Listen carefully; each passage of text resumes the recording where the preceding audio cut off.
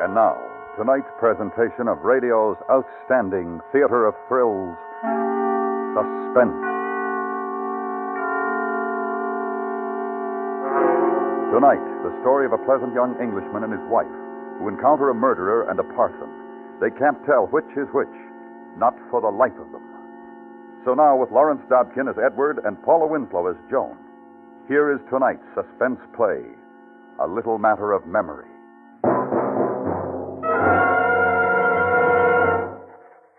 Some Observations on Be Hard by Edward Mansell. I am recording the events of the past several hours in the hope that my observations may in some measure be of assistance to those who must treat that violent, that deranged, that homicidal psychotic which is Barrington Howard. My contact with the case began at 5 o'clock this afternoon. But first I feel I ought to explain the presence of my wife and self in this desolate and remote corner of the moors. On August 1st, I'd suffered a stroke which resulted in a partial paralysis of my left side. And for my convalescence, we came to this place, a tiny cottage high on the moors near Buckworth.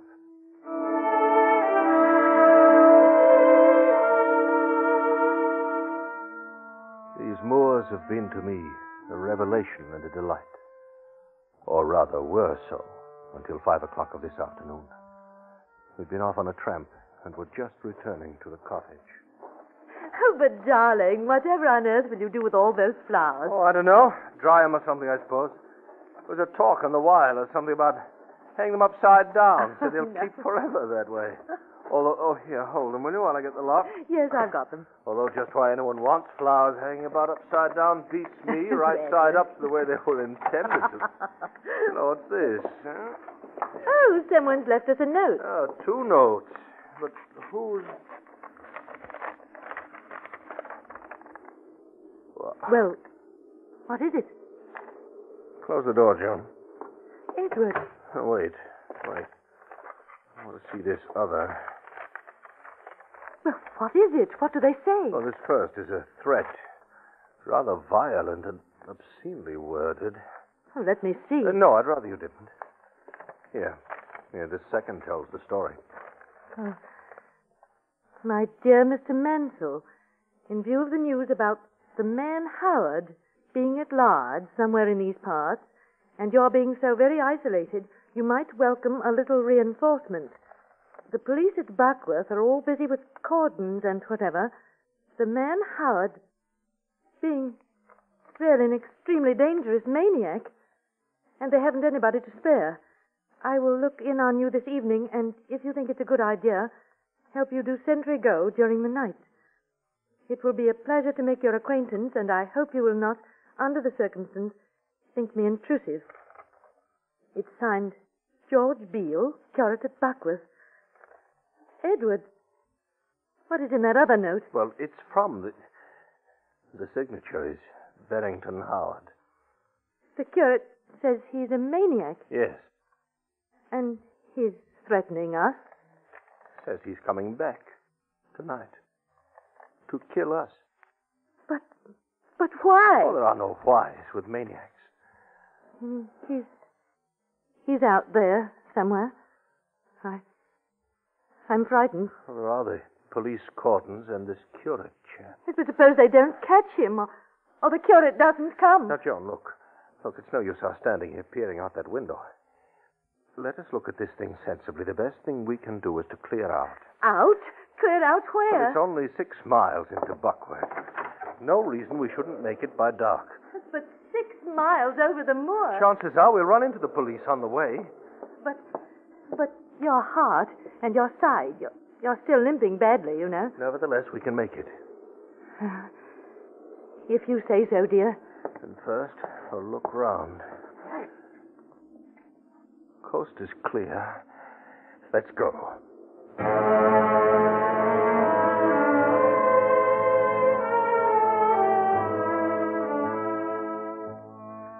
"6 miles. A man in good health could walk it in an hour and a half. A man in good health, which I was not. And with each succeeding step, the dusky pale horizon, violet and smoky in the soft mist of the sinking sun, seemed ever more distant, more inaccessible. The heady musk of the moor grasses and the gorse, these we had delighted in until now, became choking. I could feel my eyes tear and my throat constrict. And the heart in my chest thumped and shuddered with each painful limping step I took. And then we topped a rise. Edward! What? Oh, look down there. A constable. Hello there. Hello. Wait there. I'm coming up. Oh, what luck. Yes, you see, I told you. Oh, well, I must say we're glad to see you. You know, you people really hadn't ought to be out here. Oh, you mean about the maniac? Yes, sir. You the folks renting Miss Blossom? That's right. But you see, we found a note from that, what's his name? A note? Yes. And so we thought the best thing would be to try walking it into the village. Don't think you ought to do that, sir. If you'll excuse a suggestion. Why not? Well, between here and the town, there's any number of spots we haven't been able to check as yet. He might be hiding, you know. Oh. Well, then, what shall we do? We'll go back to your house. It's a safe place. Well, now look here. Why don't you walk to the village with us, It's only 3 miles. It shouldn't take long. Well, I would, sir, but I'm due to join the search party over at the Dobkin Woods. Those are my orders, sir. Orders? Tell you what I will do. I'll walk along with you folks back to your cottage so you arrive there safe and sound. Back to the... Edward? Very well.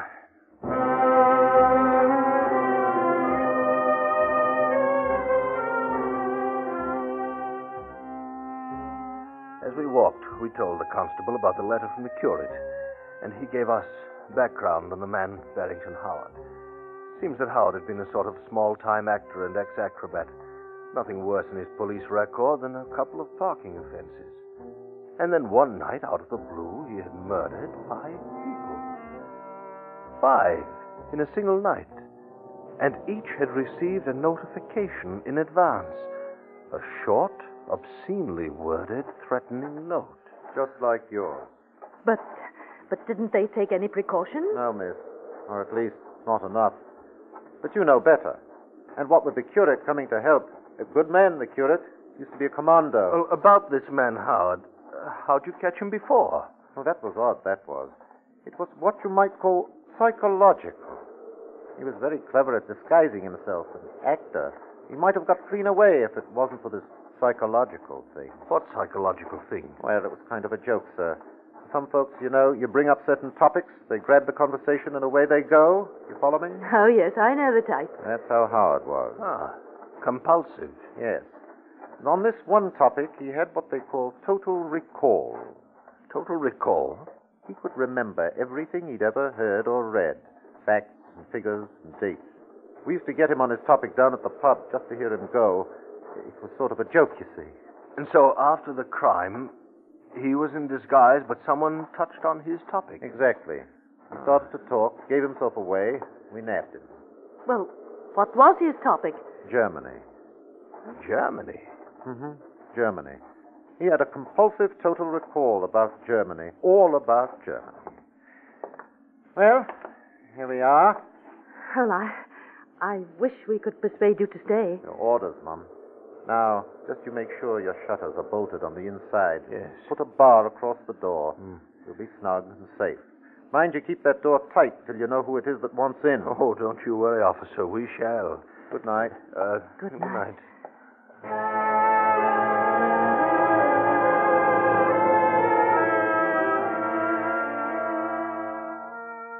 With his departure, we barricaded ourselves.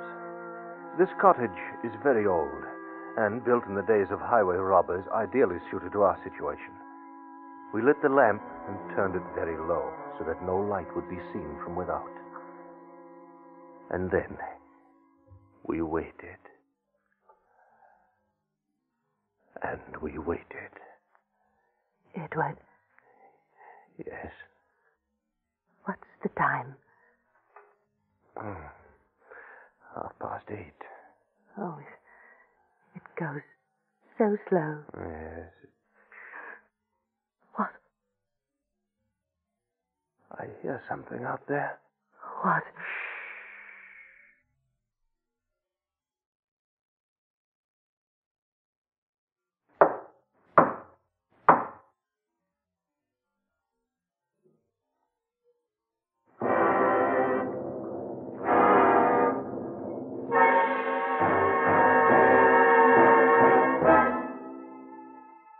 are listening to A Little Matter of Memory, tonight's presentation in radio's outstanding theater of thrills, Suspense.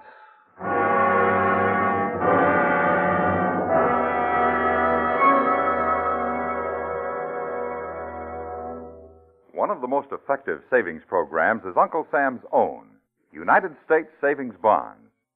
You will find few other financial investments like U.S. savings bonds for security. Invest regularly every week through payroll savings or bond-a-month plans, where you work or where you bank. Now we bring back to our Hollywood soundstage Lawrence Dobkin and Paula Winslowe in tonight's production of A Little Matter of Memory, a tale well calculated to keep you in suspense.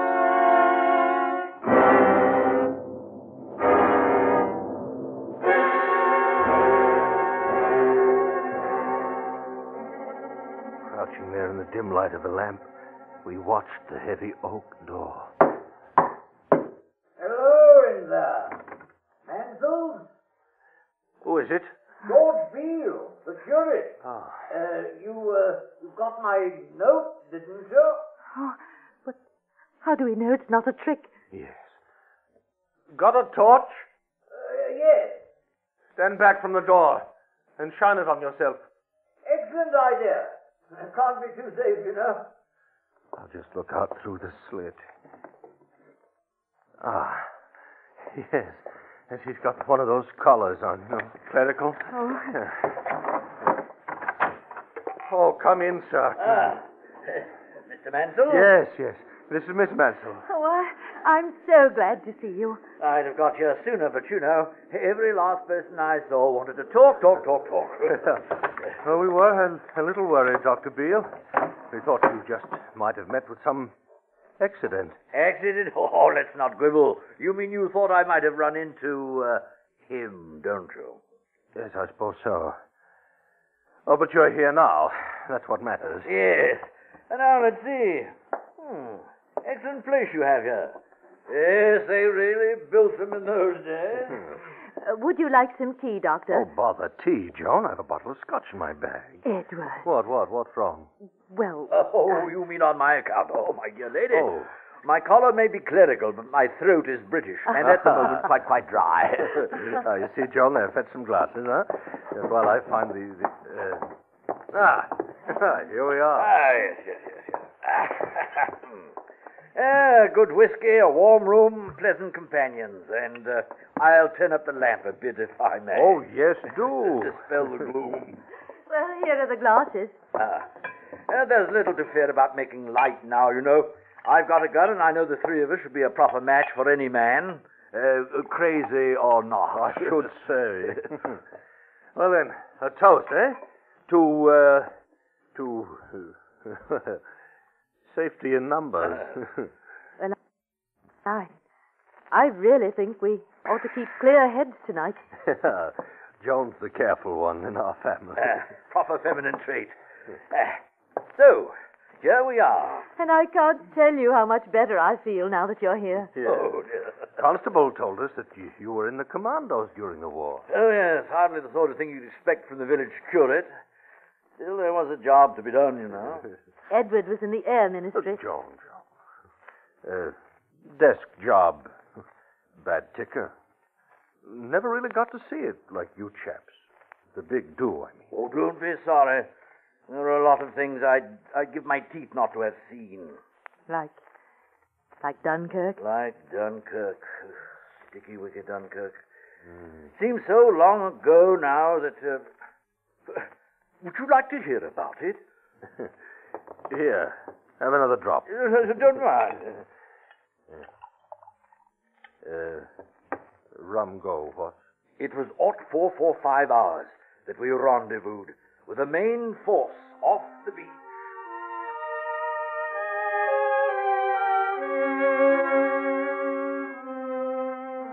We sat there in the now snug little room and listened. He was a superb storyteller. And as he talked, the scenes of the war unrolled smoothly and excitingly and almost hypnotically. On our way clear. And ahead of us at long last, lay the rye. And after a while, what with the scotch in the warm room, I began to lose track of what he was saying. And then with startling clarity, I was wide awake. Entered Germany on the Cologne Autobahn at 3:45 on the morning of May the 20th, 1945. I remember it as if it were yesterday. It made this first sight of Germany a quite unforgettable impression on me. Of course, when one comes to think of Germany and the fate of Germany, then naturally...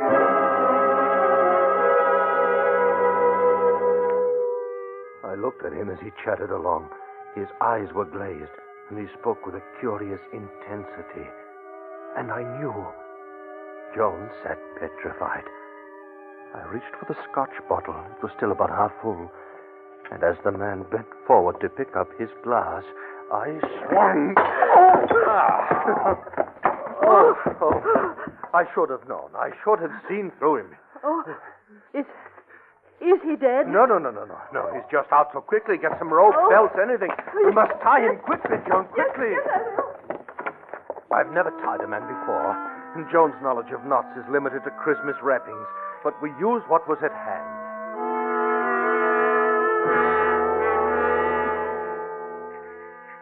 And now we wait. What has become of the real George Beale, curate at Buckworth, heaven only knows. This thing at our feet, bound like some grotesque cocoon in myriad rags and strings, my best Charvet ties about his wrists, Jones' Montrachet nightgown gagging his mouth. What is to become of him is not our affair, but rather that of the physicians who must treat him. And it is to those men, healers of the...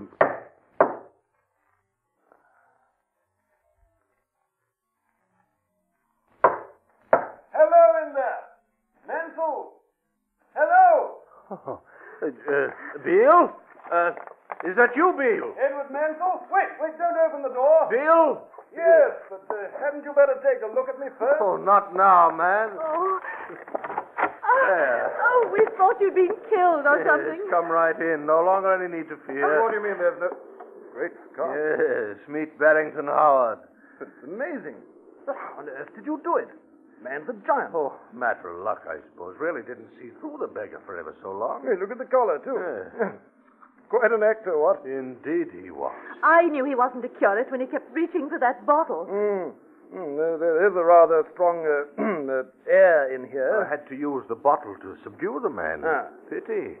Scotch whiskey. Oh, dear me. Now then, let's take a look at these knots. Well, we did the best we could. Mm-hmm. This one's not too good, but we'll just redo it so it's really strong. And look at his legs. Oh, what's wrong? You only really tied the ankles. Ought to be careful of the knees, you know. Oh? And I'll give you another tip. If you really want to tie a man so he's helpless, fasten his ankles to his wrists. From the back, like this. Ah. Edward, isn't that clever? I must say. So. Was he armed? Good Lord. He had a gun. And told us, and we forgot. Look in his pocket. Here we are. Nasty little weapon. The filth. Think what this might have done to your wife, Mansell. Would have blown a hole through her, you could stuff a grapefruit. Oh, please, old man. She's been through quite a lot, you know. Sorry, Mansell, but I believe in being realistic. Oh, that's quite a gag you've made for him. Yes. Don't think he'll do much talking until we're ready to take it out. We used a silk nightgown of mine from Paris. Splendid. I just want to make sure this bar is in its place. There we are. Snug, what? Safe. Safe? But there's no longer anything or anybody to be safe from. Oh, you never know. Now, what other weapons did you have? Oh, just the bottle. Oh, I dealt him a good one with the bottle. Oh, and there's this carving knife. And the gun, which I have in my pocket. Well, it's really been quite a little adventure, eh, Mansell? Oh, we should say so, Yes. Yeah. You know, I kept this little record, something for the physician. Oh, may I? Oh, please. Mm-hmm. Some observations on B. Hardbite. I am recording the events of the past several hours in the hope that my observations may in some measure...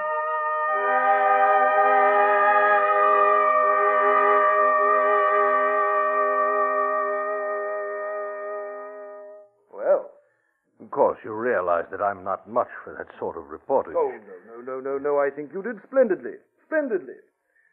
I wonder who else may read these notes of yours. Look. His eyes are open. I never realized.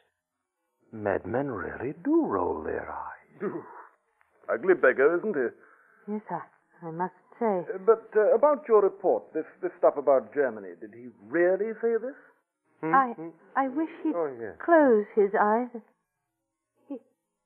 He's trying to say but something. But about Germany, I mean, how could anyone say what was it? When one comes to think of Germany and the fate of Germany, etc., etc., etc.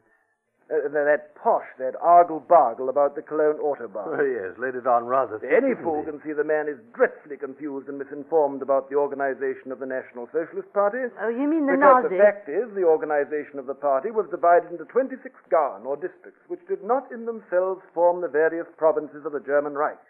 East Prussia, Greater Berlin, Brandenburg, East March, Pomerania, Silesia, Magdeburg-Anhalt, Halle-Meersburg, Thuringia, Schleswig-Holstein, Weser-Ems, John. Edward, he's got the knife. Get back. Neil, help us. He can't. He's tied too tight. Get back. The knife. Doesn't this interest you, No. Mrs. Mansell? No. As I was saying, No. Württemberg, Hohenzollern, Baden, Hamburg, Mecklenburg, Lubeck. Tell me, my good curate, just there on the floor, does this interest you? The division of Bavaria is even more fascinating, you know. Bavaria was divided into 9 Gauern: Swabia, Upper Palatinate, Upper Franconia, Middle Franconia, Lower Franconia, Rhine-Palatinate.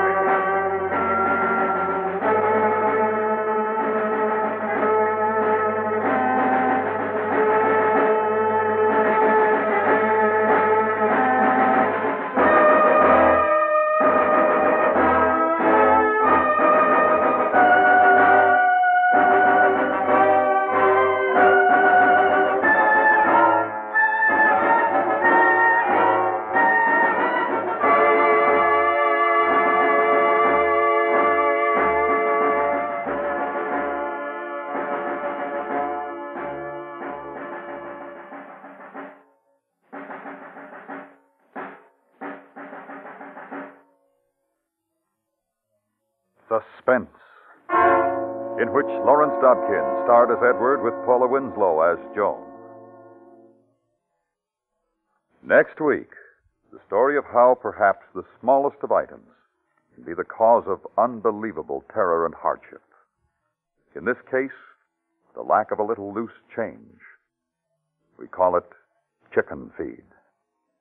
That's next week on Suspense.